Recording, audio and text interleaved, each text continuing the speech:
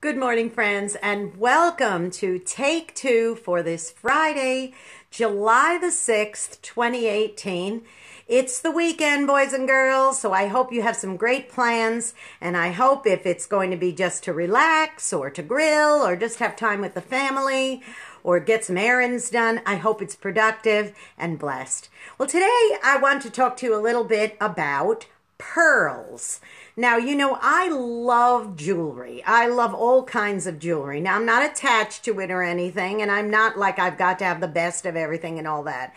But I've always enjoyed adorning myself. When I was a kid, especially, I would play dress up with my sister, and we would raid my mother's jewelry box, and we'd put on beads and things like that. I remember my niece, Jackie, who is now a grown woman and a mother to those wonderful two little boys that I like to brag about.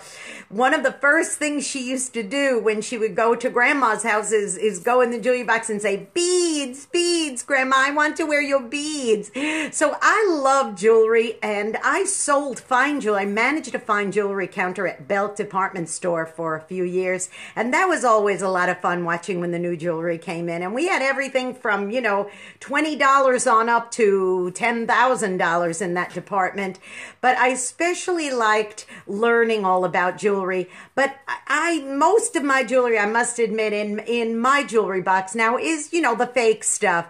And one of the things I really enjoy is pearls. Now, pearls are very special because it can vary in price from real pearls to fake pearls dramatically. Now, see these pearls right here? This strand of pearls right here that I have is not real pearls, obviously. I got these in on a clearance rack in a little boutique in the mall, and I paid $3.27 for these fake pearls, as opposed to some real pearls that we carried in the store. If we had something like this and they were the real ones, could be upwards of thousands and thousands of dollars. Well, why are pearls, real pearls, natural pearls, so expensive? I'm going to tell you why. I looked it up on the internet this morning. I'm going to give you a definition of how pearls are formed. Well, natural pearls form when an irritant, usually a parasite or maybe even just a grain of sand, works its way into an oyster, a mussel, or a clam, and as a defense mechanism, a fluid is used to coat the irritant, and layer upon layer of this irritant coating is deposited until a lustrous pearl is formed. Isn't that interesting? Started thinking, wow. So in other words, it's through those trials and tribulations and irritating things in our lives something beautiful comes? Isn't that something? Think about all the irritants you've had in your life.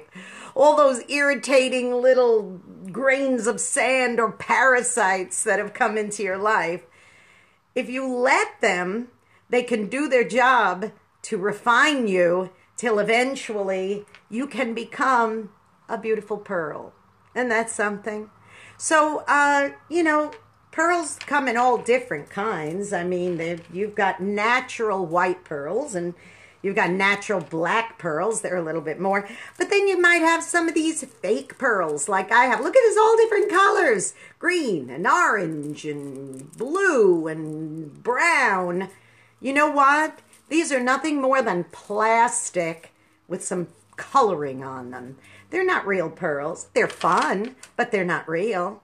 So don't substitute those real pearls in your life for fake ones. I mean, this is, you know, none of this stuff I just showed you cost me more than $10, maybe even less than that. So pearls, there's lots of pearls you can have in your life. You could have beautiful, precious people pearls in your life.